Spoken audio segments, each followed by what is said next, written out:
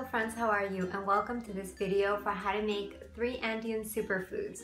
We're going to make quinoa, amaranth grains, and kaniwa. Now, these are very simple stovetop preparations with water.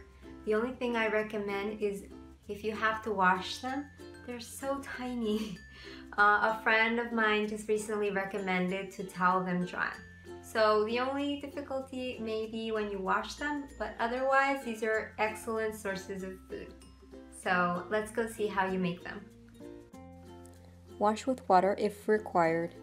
Be careful with the small grains. Cook in a pot with water for about 10 minutes or until ready. Let it cool and enjoy now or later. Thank you so much for watching this video. I really hope you enjoy the preparation. Again, I'm not going to show you my crazy face when I was trying to wash them, but otherwise they're very easy to make and they're excellent to eat. So I hope you can visit muchala.com for more on this post, and of course show me your love if you like this video and subscribe for more videos like this.